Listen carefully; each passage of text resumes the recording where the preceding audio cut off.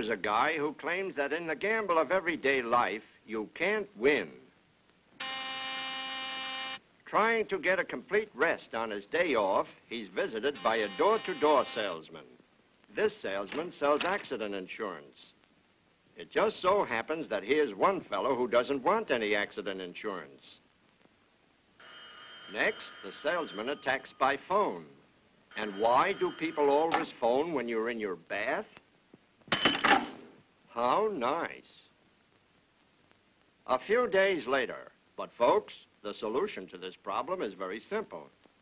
In such a situation, don't argue. Just use a little strategy.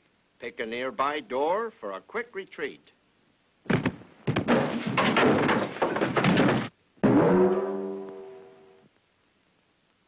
But be sure you pick the right door.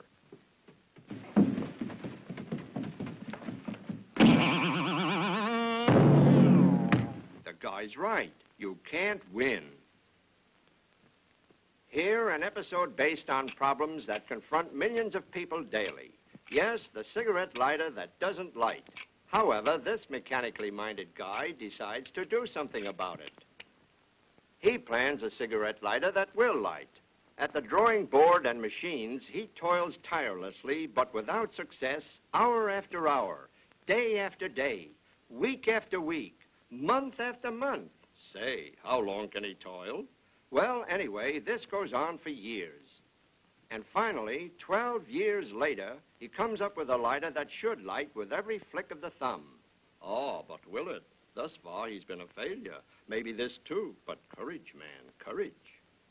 Well, will it light? Eureka! Look, it works. He did it. Wow, what a flame. Well, you've heard of lighters that don't light.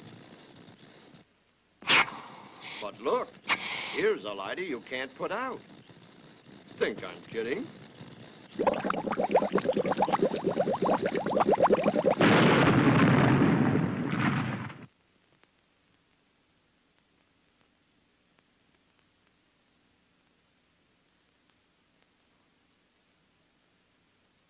Our next example of the perpetual loser is the guy who complains about things to his wife.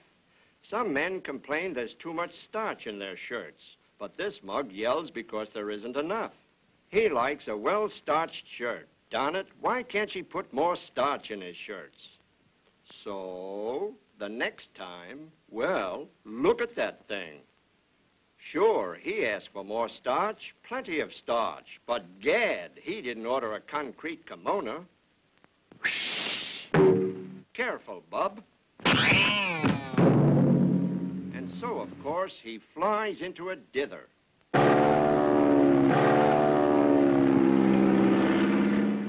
Next, let's consider the subject of washing your car. It's early Sunday morning after a rain, and you're just finishing. Yes, ladies and gentlemen, I know, you've guessed it. Or have you? Oh, I'm sure you must have. Dear, dear, isn't that just dandy, as someone once so aptly remarked. So what to do? So you start all over again. And after you've finished another cleaning job, but no, but yes. Don't waste your time, chum. That guy's busy looking at house numbers. Well, start scrubbing, mister. Come, come, take it easy. Maybe he'll lose himself. Oh, temper, temper. And thus, my friends, once again, it's clean. But look, gosh, what's the use? It's utterly hopeless, but utterly. Wait, stop. He's found his house, see?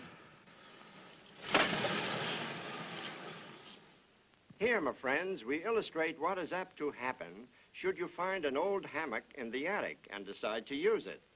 The first problem is where to hang the thing. Those two trees are too far apart. So he decides to hang it here with this result.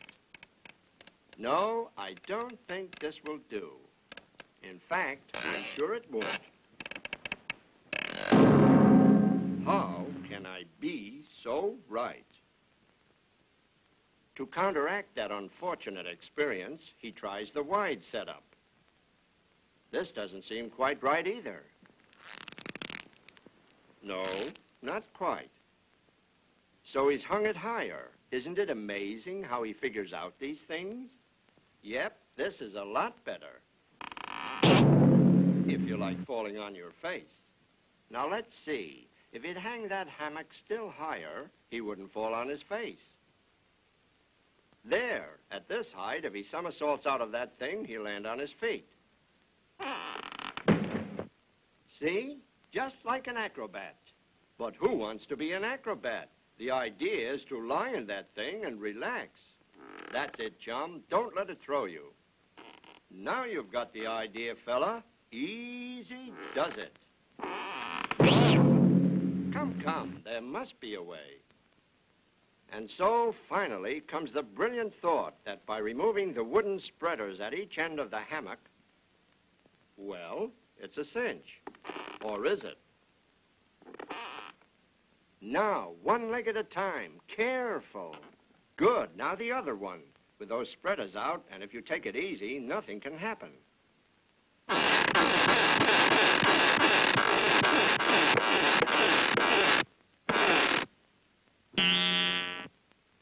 Is there an aspirin in the house? And now from scratch, one more try. Okay, Boxhead, listen. One thing at a time. First your head, then your arms, then your legs. Good. Now the right arm. The left arm. Right leg. The left leg. Wonderful. See? He's got nothing to worry about now. Goodness, could I be mistaken?